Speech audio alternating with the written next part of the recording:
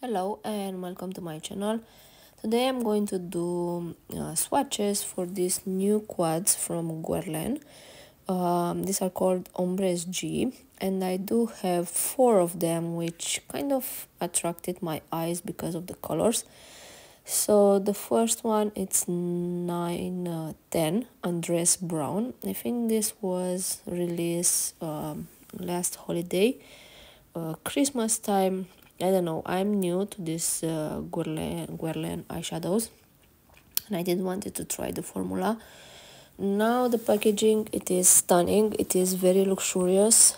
However, I don't like this kind of packaging just because you do need to clean it every time, because it's not kind of fingerprint approved, so every time you touch it you do have to clean it, otherwise you'll be full of fingerprints.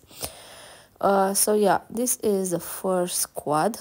Now this felt the most creamier of them all. I don't know why.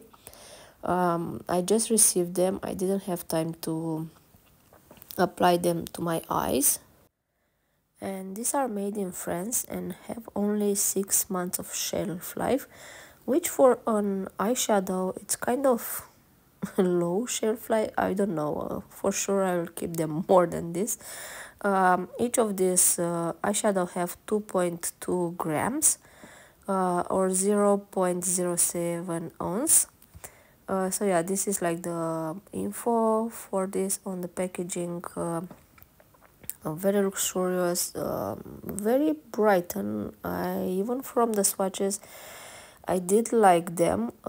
Second, I bought 555 metal butterfly. Again, I chose this only because of the colors, not because I don't have these colors in my collection, but yeah, I wanted some vibrant colors, and I want especially to see how this more luxurious brands, let's say, will have the payoff.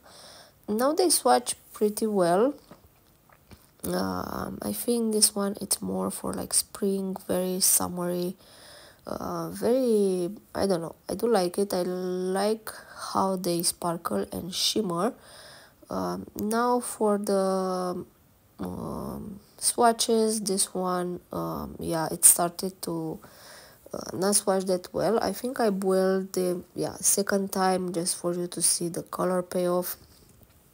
And now sunny days are going to be more often, so I'm very happy because I can do my swatches in direct sun, and I cannot wait to try all of this to my eyes. I did swatch everything in one video. The third one, sorry, it is 360 Mystic Peacock. Now this I need to have it. It has that two actually blues. One is more darkened and one is more like a turquoise. And now this practically didn't swatch so well. I do think they are more like a blush, not blush topper, like an eyeshadow topper. Just because I think this on top of like a dark base, especially that turquoise. So I think they will look really great.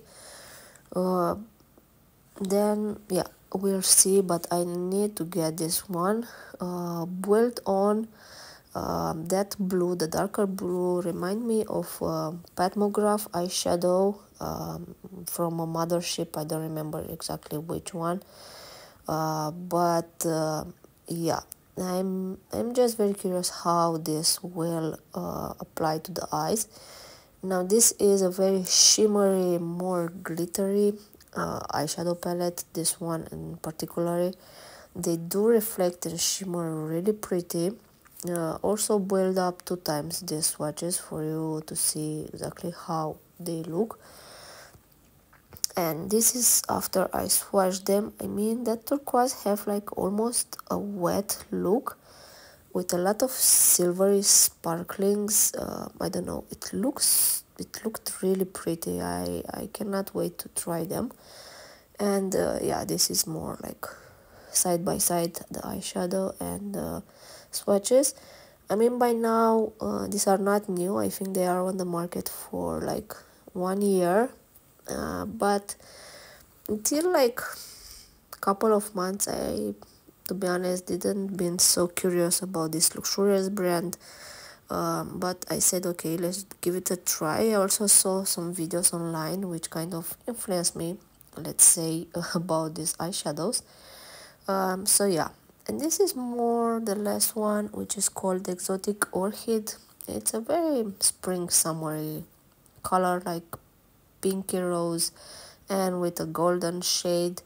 This was like not as shimmery, it's more like a metallic, a little bit on the subtle side. Was my first impression after I swatched them. Definitely they have like different kind of formulas in this palette, and the last two felt a little bit drier. This I don't know why, maybe it's just I don't know exactly why they feel like this, but they should not affect how they will be applied on the eyes. And yeah, this is after I swatch it on my finger, just for you to see how it will look. I think this is more like you have these colors, it's nothing special regarding the color theme, but anyway, I wanted to try. And I know there is a new one, Aura Glow, but I cannot find it here in Sweden. So yeah, when it will be available, I will buy that one also.